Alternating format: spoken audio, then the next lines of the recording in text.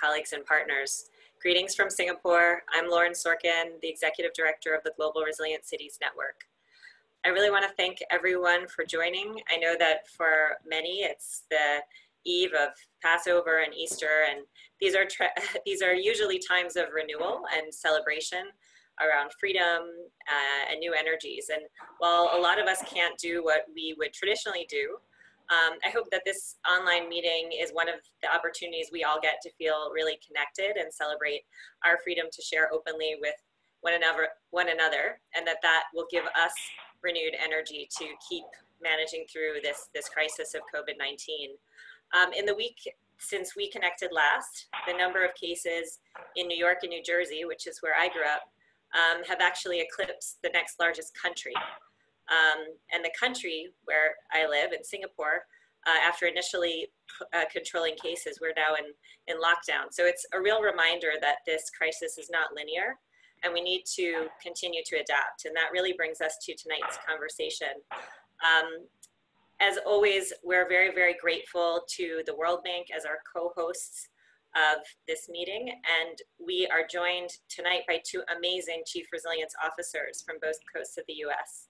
And these are truly women who are examples of adapting quickly in the face of COVID.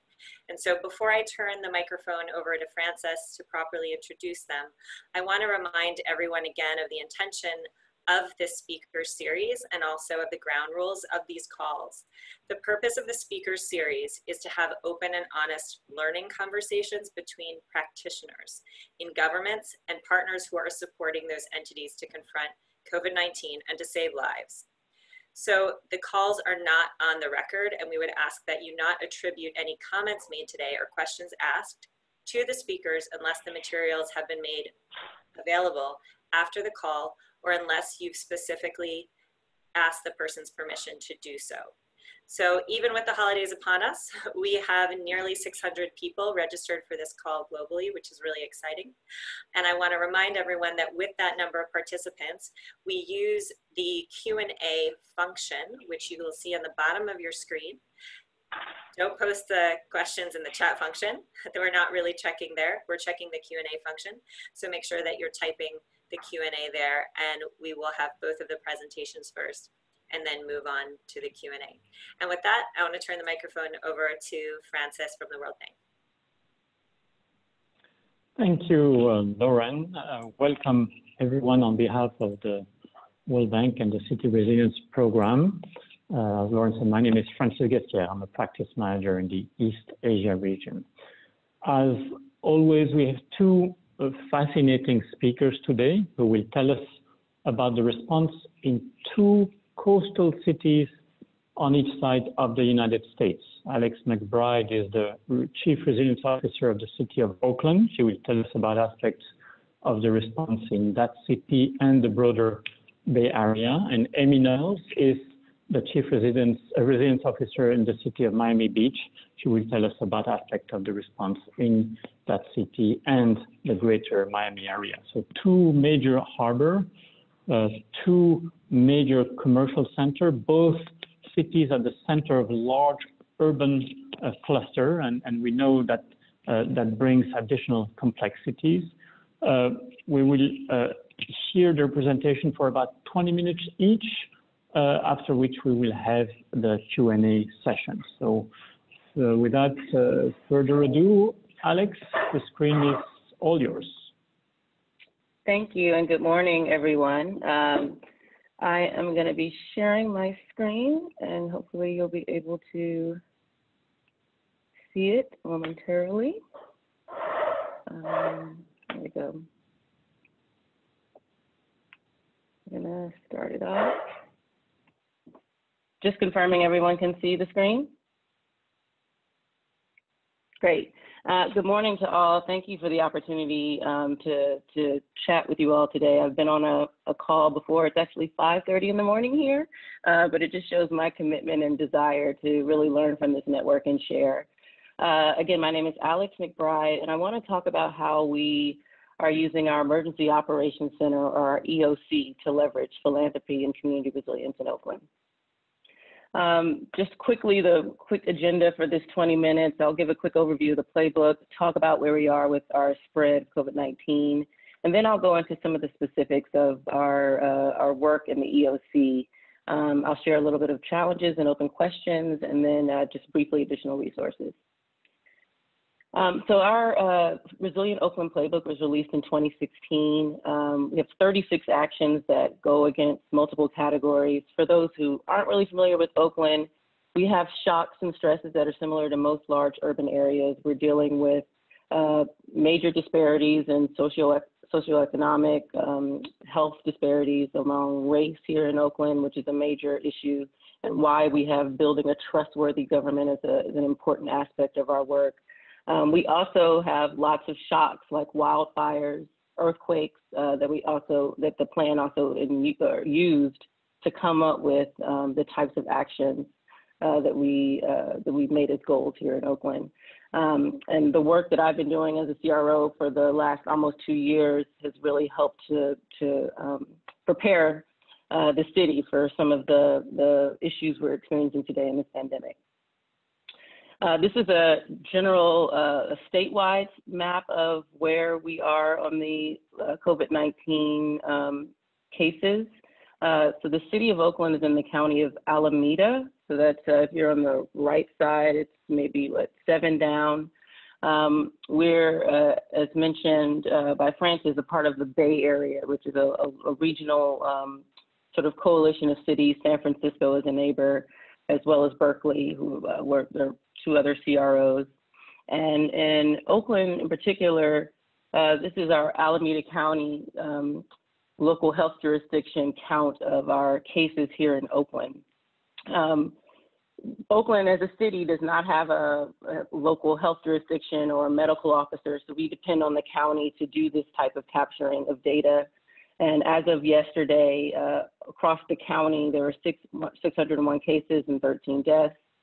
I will add that our county, along with 5 other counties in the Bay Area, became the first in the nation to issue a shelter-in-place order on March 17th. We, sort of led the nation. We, as in our county leadership, saw this issue coming and decided to make a decision that we see now based on a national trend and, the results of the Bay Area almost, starting to bend the curve. We see that as a really critical decision that was made early on. We also, the Alameda County just last night, after I actually completed these slides, disaggregated these county stats to see our state cases. So Oakland right now has 149 cases. So just want to flag that we do have that information, but you're maybe seeing some of the challenges where, we have a county collecting this information and getting that city information is a challenge and something that we're all trying to figure out as we're dealing with this pandemic. So Oakland, the city of Oakland declared a local emergency in early March, and with declaring a local emergency, as I imagine most cities we activated our emergency operations, or EOC. The EOC structure, if you look on the right, that diagram has 4 main functions, and this is according to FEMA and other emergency management resources. The EOC is set up as almost, I think, a streamlined structure in the government that just focuses on, as I mentioned, these 4 main functions and how to essentially adapt as we're dealing with an emergency. We recognize, though, in the traditional EOC structure, there's not a space or a place for us to capture emerging community needs as they arise, particularly around residences and business. And, it just was not a natural sort of fit in the structure. And I'll show in the next slide kind of what that structure looks like. And the city of Oakland also comes in with another perspective. We have some really recent lessons learned from our October local emergency when we, in the Bay Area, had public safety power shutoffs, or our grid was shut down to prevent potential sparks from wildfire. And that was a major shock to the city. It reinforced the disparities that lots of folks have, people who are dependent on medical equipment, people who couldn't afford to lose food in their refrigerator, if their refrigerator goes off for a week. We also kind of thought about what happened in October and used that input to come up with next slide, to come up with our community resilience unit in the EOC. So on the right side, this is of the chart, or the right side of the slide, you see the top blue boxes are kind of traditional EOC structures. There's a director, there's a public information officer, and then there's these 4 sections: operations, planning, logistics, and finance. And you see sort of twist on this in general, but they mostly follow this trend. The decision was made to have a community resilience unit added in the operations section of the EOC. and the unit is led by myself as the Chief Resilience Officer. Then I have 2 delegates, or 2 folks on my team, one focused on residents, one focused on business. It seems sort of like a minor kind of box on an organizational chart, but having experienced October and not really having a place in the EOC, and now today where I'm a part of the structure and a part of the regular coordination across these different teams, it's been a significant shift. And I'll talk a little bit about some specific examples, but being a part of the EOC means I'm regularly coordinating with multiple sections. If you are familiar with the EOC environment, you're all in a big room, running around, constantly meeting and chatting. It's a lot of energy, but it also is a great way to kind of cut through and answer questions really quickly. And being there on the ground with our center director, who's our city administrator, and our mayor, it just has really helped to ensure that these resilient goals are infused in the way we're reacting or responding to the pandemic. So the unit itself in community resilience, I added a couple of other units in the operations team so you can get an understanding of who else I'm working with. So there's a health and medical unit in the operations section. There's also a mass care and shelter. And I did mention at the beginning, a major stress on the Bay Area, as many of you know, is homelessness and dealing with unsheltered residents. So we, with this pandemic, are through the mass care and shelter unit, and my coordination and community resilience are, certainly and actively trying to ensure that we're addressing the most vulnerable residents, and unsheltered being one of them. And then the other unique part of the EOC is, I also put on the chart our logistics section, which I also coordinate very regularly with. So most EOCs have a logistics section because it's sort of an intake for volunteers or donations that are coming into the city. At the end of an emergency, we want to be able to account for what has come in and what has been donated. So we coordinate very closely with that unit as well to ensure that resources are effectively distributed to the most vulnerable residents. And my role has really grown a lot in our philanthropic donations and the almost $5 million we've raised. And my role in the EOC has helped to inform that work. So speaking of the donations, I want to share a little bit about the Oakland COVID-19 Relief Fund. So the Oakland Fund is a mayor's fund. Most cities or most mayors have sort of this separate fund outside of the traditional city government. Our mayor happens to be really good at raising money and has great relationships. Oakland is, right next to Silicon Valley and in the major tech sector. And in 3 weeks, our mayor has raised almost $5 million for the Oakland Fund. We have, and because of my role in the EOC and my sort of insight over community resilience, I've worked with my colleagues very closely in making sure that fund had some priority areas that we knew we needed to address, mostly around food, homelessness, community health and education, and economic security. As I mentioned, the fund is not received by the city. So if you think about that last slide, the logistics team takes in monitors donations that are coming into the city. So my role in the community resilience is more aligned with, when I'm talking about donations, I'm more aligned with the Oakland Fund, which is money that's not technically coming to the city, but we as a city are able to give guidance to the fund and provide data and recommendations on where to invest. The third bullet, again, just to clarify, is not being received by the city, but I do think we had a really helpful tool. And if we're talking about real resources, at the end of the slide, I have a link to our emergency ordinance, which allows the city to have sort of conversations and exchange information with private sector and nonprofit sectors. So kind of protects us because we're in this emergency state. It allows us to be a little bit more active and have a closer partnership with this fund. And another important element of this work and this fund and targeting the most vulnerable residents is ensuring that we're hearing from the most vulnerable residents and that we are incorporating that input directly. So we also formed a community advisory group of community members in Oakland who have affiliations with the types of vulnerable populations we're trying to target. And that group is also going to inform our decisions around grant making. So we're doing all this with also the real goal of deploying rapidly resources. We need to get resources into the hands of people very quickly.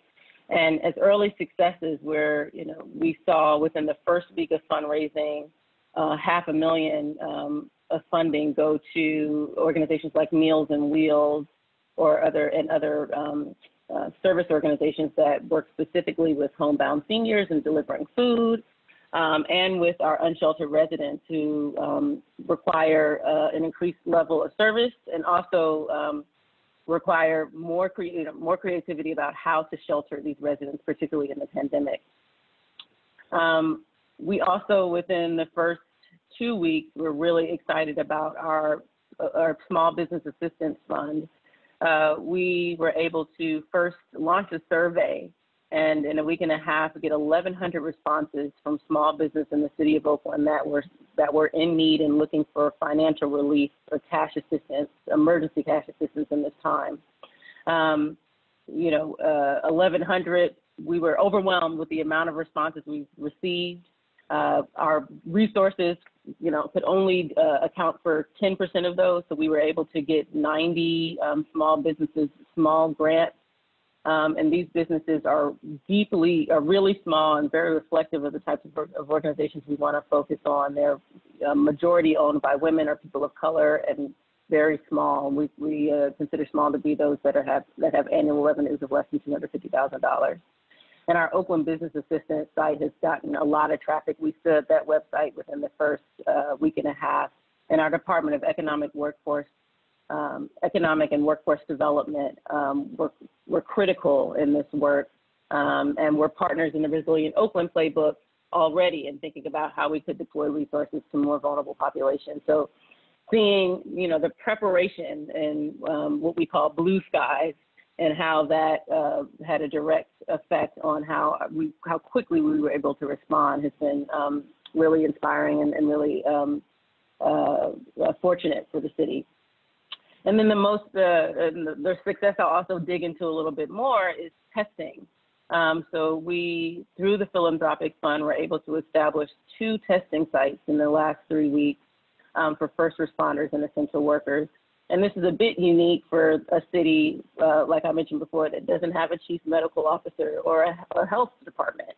But it's really based on public-private partnership and our mayor and city administrator really wanting to stand up and support the county in getting testing out as quickly as possible. So our COVID-19 testing sites, we, as I said, established 2 testing sites. Our first site was established, these weeks are merging in together, so I think 2 weeks ago. And our first site was targeting our first responders only. So within a couple of weeks, we were able to enter into a public-private partnership with the physician network in the Bay Area. That's where we got that medical expertise. that physician network came in with their staff, their nurse practitioners, their doctors, and tests. And we, as a city, provided space, set up an outdoor area, provided PPE, and then at one of our fire stations here in the city, in a large parking lot in our training fire station, we were able to start a testing site, one of the first testing sites deployed by a city in the nation. The police officers in our fire department, who were firefighters that were responding to these incidences, just found this to be incredibly helpful for them. And seeing how quickly we can scale, our site right now can test 250 per day. And because we had some capacity when we first launched for our first responders, we offered the service to our neighboring first responders within our second week of operation. So our neighbors in Berkeley and Piedmont and Alameda, the city of Alameda and others, the Port of Oakland, AC Transit, BART, we all extended an invitation for them to use our first responder site. And then just this Monday, and this is what on the right side, you'll see sort of links. Just this Monday, we launched a new site for the larger public. We're still following CDC guidelines of testing essential workers only. So that's healthcare, folks working in healthcare, but also for people who are still doing essential services, everything from garbage pickup to our folks in restaurants still delivering takeout for folks who are wanting to get meals, to our service providers helping to support our unsheltered. And this quote to the right is something we just, in this moment of so much happening, it's also, great to see when we are sort of, doing what we can, and hearing from one of our service providers who work in our shelters that say that this, having the staff or knowing that staff can come and test for free, whether they're insured or uninsured, really helps them to do their work. As I mentioned, we just launched the site a few days ago, and we have received a lot of press and a lot of positive feedback. And this was all really done by our partnership with Brown and Tolan Physicians, which is the physician network here, and with funding from the Oakland Fund. And just finally, the challenges and open questions, and this is more of questions out to the public, but how we're internally, dealing with things like adjusting to the EOC structure and pace isn't normally how we're working. So how do we keep up with what looks like a really a long path ahead, shifting focus from response to recovery and ensuring our staff feel safe and supported. And then just externally, we're hearing reports of sort of racial disparities being really doubled down on here in the U.S. African Americans are now suffering or dying from COVID-19 in faster rates than any other race. And that's just reflective, again, of the importance of equitable outreach. And I know I'm over time, so I'm going to stop there and wait for questions. And I also have some resources that we could talk about later. But thank you so much for the opportunity to share. I just turned it back over for Amy now. Yeah, thank you very much. Amy, the screen is all yours.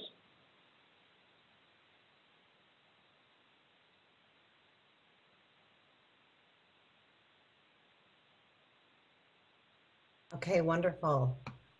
Oh. All right, well, good morning, everyone. I am incredibly honored and humbled to be able to share our story this morning with you and how we've been dealing with the COVID crisis down in Southeast Florida. I know that there's nowhere in the world that's not dealing with this. Either you're suffering through it or worried about it. And so thanks for getting up early or staying up late for doing that. I have listened to the different speaker series, and I've shared many of these ideas with my own leadership team. So thank you to all of you on the line who have been sharing. You'll see on the photo on the left on the presentation, a cover of our Resilient 305 strategy. The city of Miami Beach was actually selected with Miami-Dade County, as well as the city of Miami a few years ago to be the first Resilient City partnership. A special hello to Jim Murley and Jane Gilbert and their teams who are probably on the line. At the same time we released this Resilient 305 strategy for the region, we also released a strategic plan for the city of Miami Beach that really encompassed many of these actions and made sure that it was spread throughout our own city government.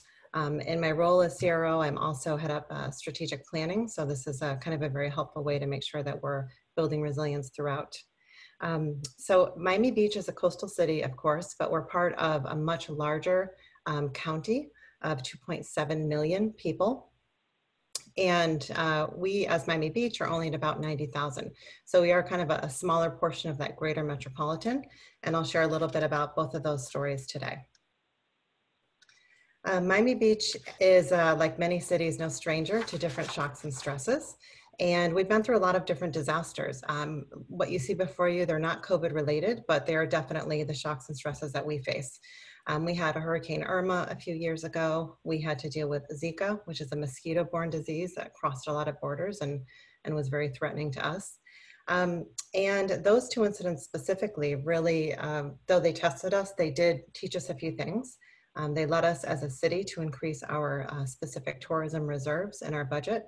That culture of preparedness is kind of how we operate. On the right-hand side. Just so that you know, we're just catching up the slides. There was a little bit of a disconnect. So we're just catching up to you and we should be okay to go in a minute. Okay. All right. Okay. Okay, all set? Okay, great. I think so you should see the slide right now that has sort of the 4 different pictures of different shocks and stresses. And then on the right-hand side, although this isn't the focus of today, you know, sea level rise and climate change is one of our biggest stresses. And it's something that we're very much focused on and working on. And it's just part of our culture as well. So resilience for us really is not an option. It's definitely in our wheelhouse, and it's what we do, and it's how we think.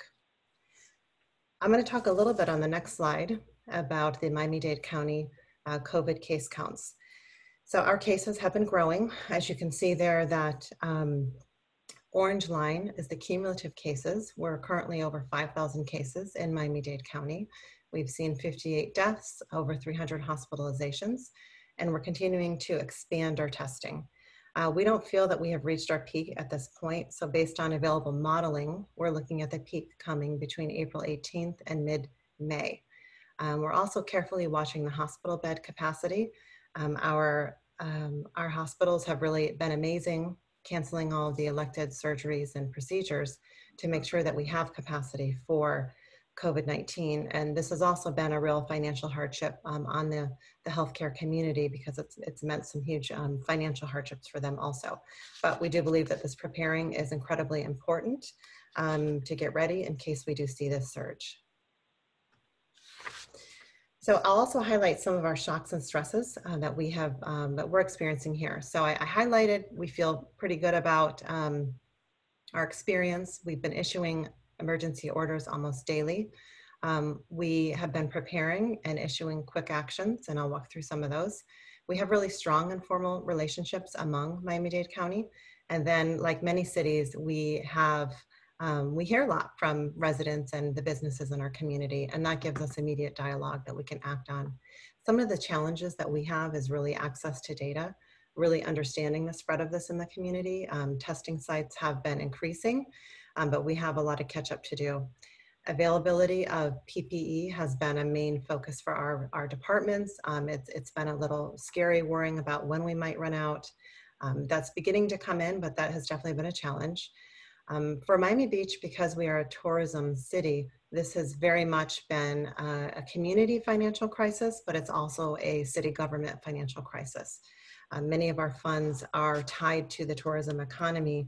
Actually, 10% of our overall general fund is tied to the tourism economy. So that's a challenge already. And I think the unknowns and how long this might last is concerning to everybody, as well as we have hurricane season right around the corner. So we're giving a lot of thought to that. The next slide shows spring break, and you've got a nice little picture of what spring break looks like and then what the beach looks like now. Miami Beach is a vacation mecca. We have about 16 million visitors a year, and most of them actually stay on Miami Beach. Now, what you don't see here is that we have, our EOC was actually activated for spring break. Since we're so accustomed to these major events, it really kind of positioned us to be ready and to be focusing on COVID-19. So it became apparent very quickly that they were not going to social distance. And one of the actions that we did have to take pretty early on was closing the beach. Again, very difficult because of that economic impact, but important to do for the health crisis. The next slide, it just walks through some of the different emergency orders that we've looked at. The first case we saw in Miami-Dade County, probably around, I think, March 11th. And we immediately took action, and the city of Miami Beach issued the first order, which really began to follow CDC guidelines to restrict the number of people at different events. So we tried to cap events to 250 or below, and that felt like a really big deal at the time. And now looking at how many actions we've taken in the last month, it's pretty humbling to see that we thought that was a big deal. And now we're at the point where we have issued a safer at home order. We are requiring people to stay at home unless they're engaged in essential activities. Most recently, we did carry out the order to require employees and customers of people within essential businesses to be wearing a covering on their nose and mouth at all times. I want to talk a little bit about the city's vulnerable populations. We're very much focused on our seniors. We have about 15,000 residents over age 65. We have public school service lunches that are delivered, and 75% of our children are actually on free or reduced lunches. So we had to make sure that this is something that could be handled. We have a community and housing team that really very quickly mobilized meal delivery. We have areas where seniors were coming together to congregate and have meals, and that had to really be stopped right away. So again, sort of that shifting and agility from staff has really been amazing in working together. We even had Parks Department staff who were really kind of not working because the recreational programs were closed, calling out to our seniors to check on them, to see if they needed anything, to make sure they knew that we were there for them. And during spring break, we also had that same park staff come and hand out food to children who weren't going to be able to be getting their daily pickups being out of school.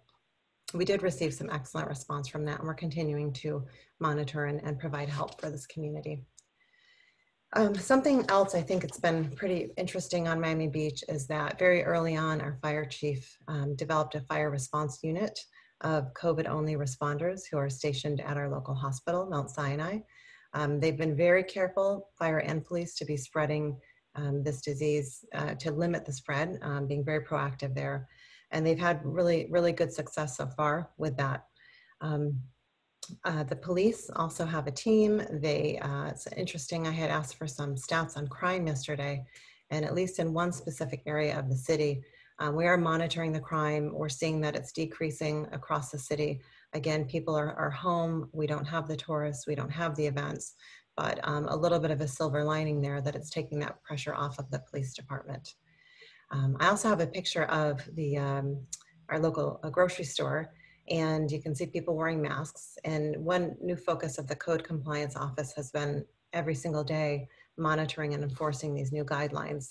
The information comes out so quickly. It's a lot for people to handle, and we're making sure that they're following all the guidelines, and their calls have gone up dramatically, of course, to deal with all of this. I want to talk a little bit about the hospitality industry. It became apparent very soon that restaurants were among the first to close and began laying off staff, perhaps furloughing staff, repurposing staff to be doing takeout and delivery instead of actually operating as a restaurant. So one of the first things we did was develop a daily business task force, and this has been really an incredible tool that we participate in as staff to listen to the immediate concerns, to listen to the issues our businesses are facing. And in response to that, we developed a resource center for those that had been unemployed from the hospitality industry, as well as our own city government. So we repurposed about 20 staff in order to help people through how to find unemployment benefits, access to all the different federal programs. That's been a really important effort for us, and it's been really successful. And one of the first things we did once we realized that the state unemployment system was down and not able to even handle the amount of people applying for unemployment is that our city clerk actually printed out the applications, and we will mail them to people's house with stamps and everything so that they can get that into the state. We've also have been having meetings with specific hotels and the hotel industry, and they're very clear that this is devastating, but I've been particularly impressed by their desire to open when the time is right. We do understand their needs as a city, and I think that's really important as we consider reopening and as we consider recovery. So they're very clear that their ability to reopen depends on employees being able to have their dependent networks ready, like the transportation network, childcare, et cetera. They're not quite sure what they're going to find for the supply chain. They believe, you know, their materials will be out there, but again, until they sort of draw on all the different suppliers, they're not quite going to know.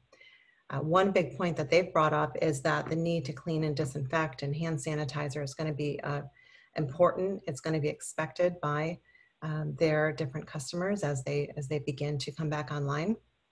And they've thought about how they would reduce the capacity in their open spaces and how they would address things like valets who may potentially need to wear masks and gloves for a long time. Gyms and spas might be the last to open, and they might need to have full-time personnel in areas to ensure disinfection. So they see this coming. I've been incredibly impressed by their desire to prepare for this and their desire to open correctly when the time is right. I'm sharing here a picture of our Miami Beach Convention Center. This is a new, brand new convention center that was renovated massively last year, and it was opened.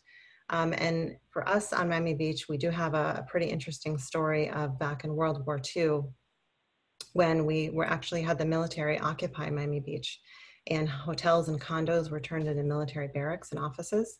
And the beach and the parks were transformed into shooting ranges and boot camps for training. So we had about 500,000 Army soldiers occupying the city. And, you know, we bounced back from that. So this is something that we've referred to as a city, and we think about this and repurposing our facilities. What you can see here is the NFL experience from January of this year. We had about 80,000 people come through that convention center. I'm never imagining that yesterday we would be beginning to open the convention center as an alternative care hospital for COVID patients. That was announced yesterday by our governor and our mayor, and it's pretty humbling to see this repurposing. As a city, we're behind it. It's really, really important. It's intended to be a medical surge hospital, and I can tell you this is kind of right across the street from City Hall, and we're pretty much in awe that this is happening so quickly, but also thankful that we have this ability. I wanted to share a couple of fun items on here. We still are trying to keep people's spirits up, whether it's employees or whether it's the community. Our environmental team is incredibly creative, and they've been hosting webinars called Sustainachella, where you can call in and learn about all sorts of ways to be sustainable and resilient. They were even diagnosing people's houseplants on their last event that they held. And that's something they're going to open to the community to celebrate throughout Earth Month. We also kind of fun, instead of holding our annual egg celebration, we're going to be bringing bags, Easter bags, to different families that register through our system. So again, we're thinking about different innovative ways to keep people connected through this time. This is also, I talked about that silver lining before. This has been a very unique time to look at our environmental resources, our natural resources, and see how they are faring without the pressures of population and use. We are doing water quality monitoring and are very interested to see what those results will look like. Since our beaches are closed, there's been a lot of extra activity in cleaning them and sifting them and getting them ready for sea turtle season. And we do expect to see more nests and more activity during this time. We're enhancing cleaning of our systems, and just overall different efforts are being set up to monitor our wildlife. And I want to shift a little bit and talk about what a resilient recovery looks like on Miami Beach. Lauren had asked me to specifically talk about this, and this is some role that I think is very important for CROs to be involved with. We're in this crisis right now, and our emergency managers are thinking day to day and responding to the issues of the day, and that's incredibly important. I'm personally involved in all of those meetings or on meetings every morning for about 3 hours or so, or responding. But I am constantly thinking about how we're going to recover. And so I personally have done a lot of research in that area. I have spent time with every single one of our directors individually to talk through what recovery might mean to them, how prepared they feel that they've been, what are the lessons learned, and how can we build resilience for the next shock. So for us, the recovery framework is very much about the community, our localized needs, and then preparing. We do know as part of recovery that caring for the vulnerable and unemployed is going to be continuing for quite some time. And that's going to be incredibly important. This is something we've never seen before with the amount of people unemployed and the impacts that can have. For number 3, we're definitely maximizing our access to federal and state programs.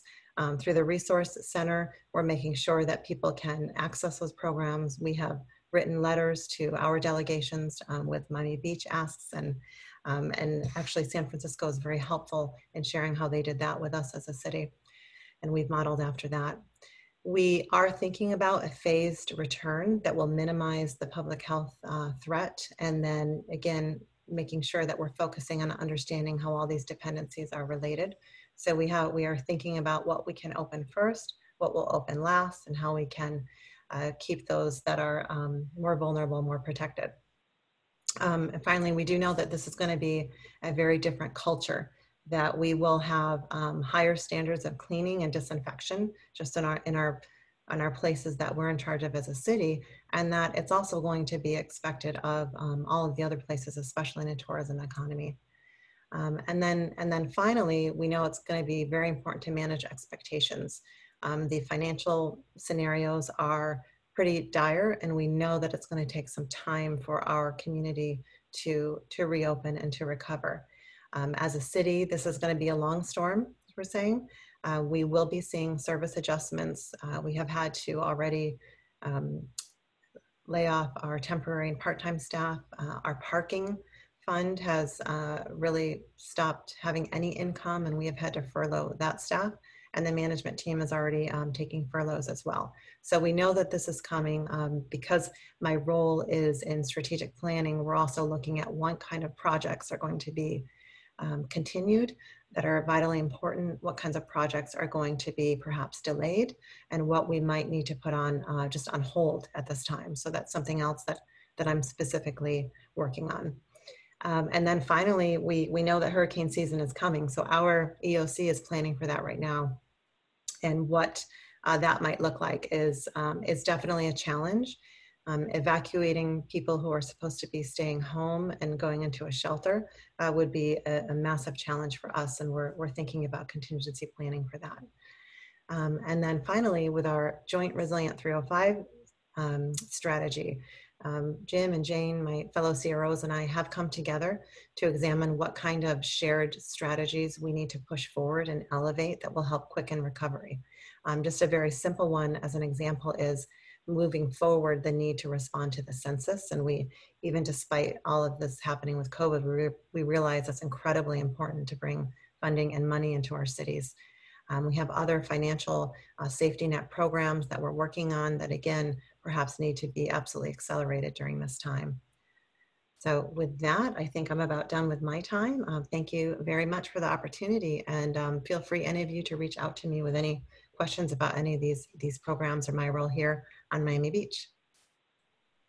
Thank you, Amy, and thank you again, Alex. I'm going to jump right in because there are a number of fantastic questions for you both. The first one is for both of you, and it's around vulnerable communities. So the questions, and I'm going to combine a few here, are how did you know which communities to prioritize given the COVID crisis? And how did you mainstream their vulnerabilities and how to address them in the work of the EOC? And then related to that, how are you measuring the effectiveness of these measures to target your vulnerable communities? Have you experimented with new kinds of engagement channels in these very challenging times? Mm-hmm. Sure. Do you want to go first, Amy? Go ahead. Go ahead. Go ahead. You got up earlier today. Yeah.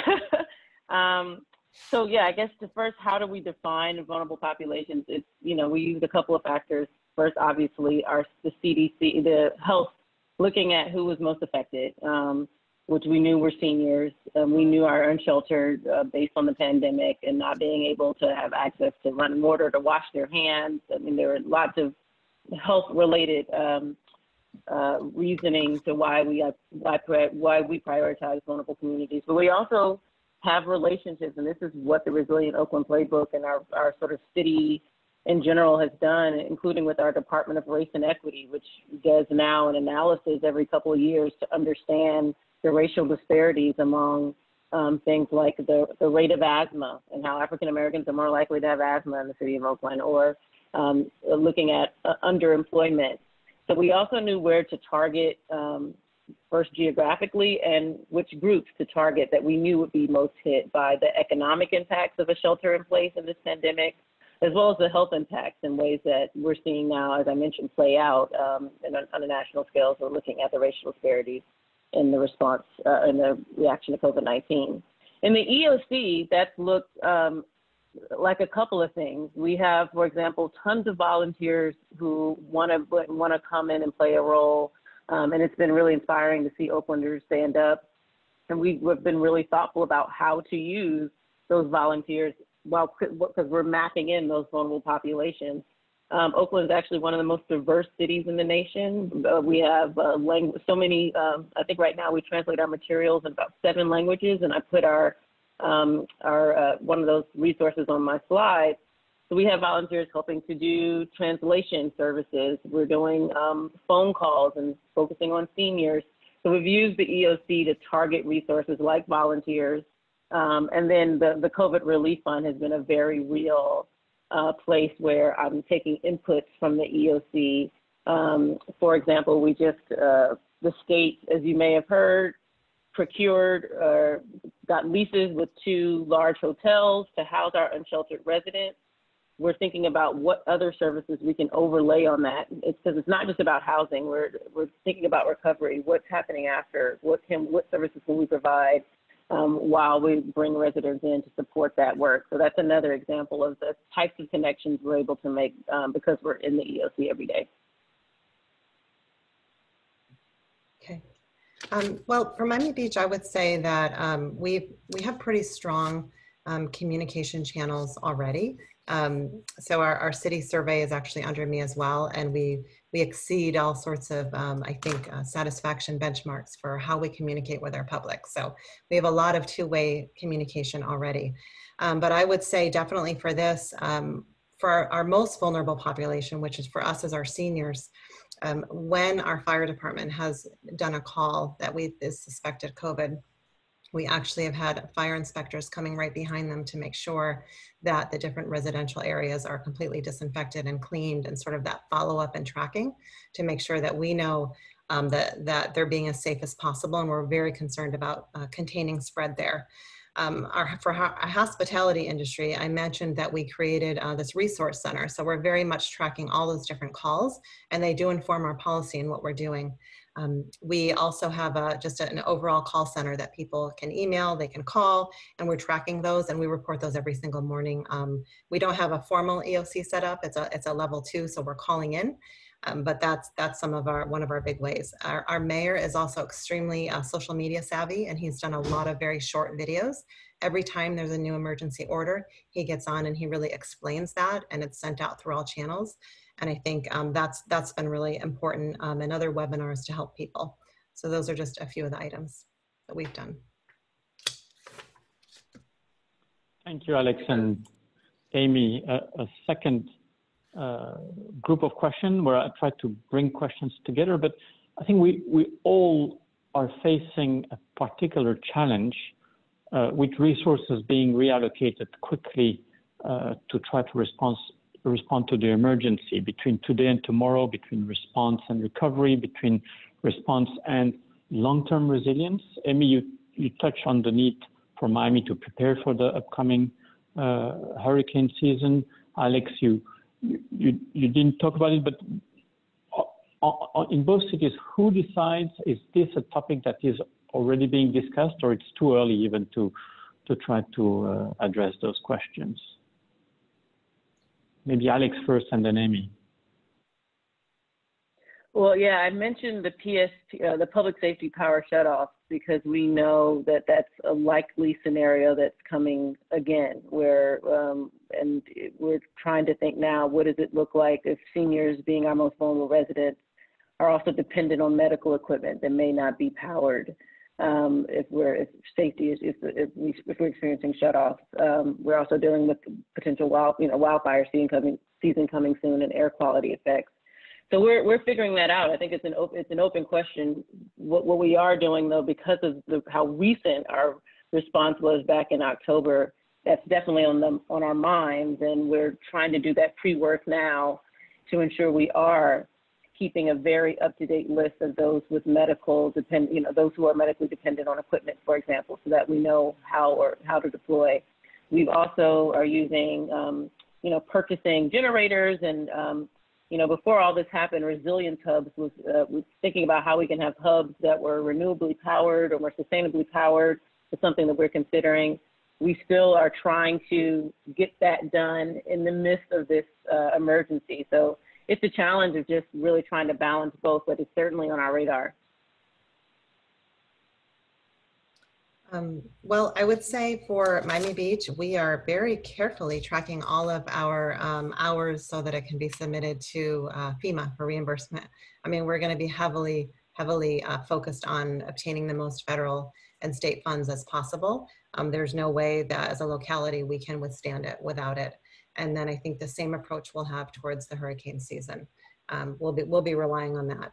But like I said, we have a very strong leadership team. We meet every morning, and the CFO is part of that meeting. So I mean, we know sort of the amount our revenue has been reduced. We're doing all sorts of cost-cutting measures. We don't know what next year's budget is going to look like, but as of now, we're losing about $3 million a week. So that's adding up very quickly. So again, it's part of a bit of that challenge and that uncertainty, and we're taking those shorter term actions and then monitoring. So a question that is related, but along a different path, something that you touched on, Amy, and Alex, you alluded to this less on overlapping shocks, but more on the shocks and stresses that Oakland's facing. One of the questions that was posed is, what would we be looking at in terms of those potentially concurrent shocks? And how do you start to think about that? Are there pathways, plans, strategies, or tools that either of you would recommend to other cities that are thinking about this, whether it's earthquake and COVID, whether it's hurricanes, typhoons, and COVID? How would you recommend thinking about that?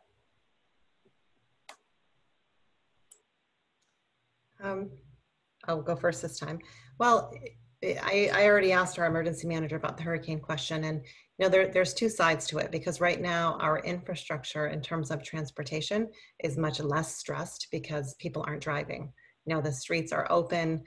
We have such an issue with congestion, and we have so many visitors and tourists that are coming that adds a lot of stress. So we don't have that right now, which is a blessing and a curse. But if in the event that we do have to evacuate, there will be much less people to be worried about at this time, understanding there's still the public health concern, of course. But those conversations are underway.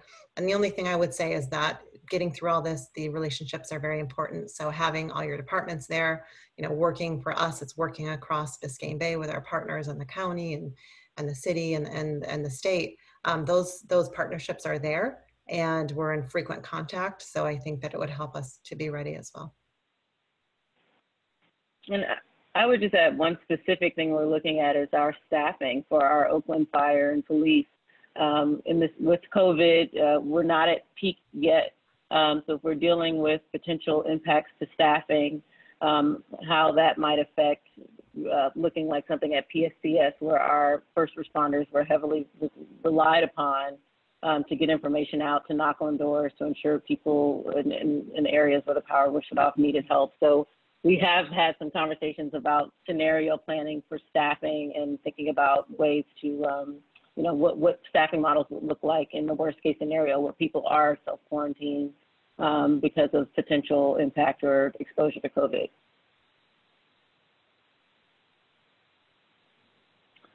Thank you, Amy and Alex. My next question is in line with my previous one. We talked about reallocation of funds and trying to look at the positive we will get out eventually out of this crisis. Thinking about recovery, and both of you are already thinking about it. Obviously, you, Alex, you're trying to keep Main Street afloat, offering small grants to small businesses and other activities. Amy, you mentioned that you already interviewed many of the directors to start thinking about it. What do you think will be the first critical action or which critical action would you recommend to other cities you think would be essential when we start the recovery?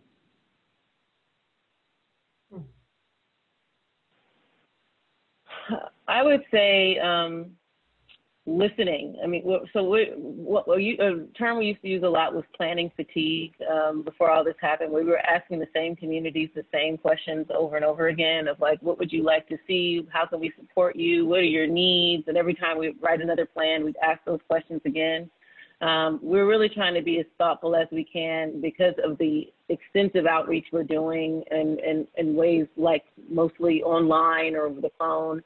How are we capturing the data and lessons learned so that we can return to community with responses to what we're hearing? You know, even though we had I mentioned the 1,100 small businesses we heard of, we could only, you know, help fund 10%. But how are we engaging these folks, and, you know, how are we co-creating solutions based on the extensive outreach that this has initiated? So that would be that's one thing or approach we're trying to take. What can we learn from now, so that we can say that we're listening to the public and not asking the same questions over and over. Mm-hmm.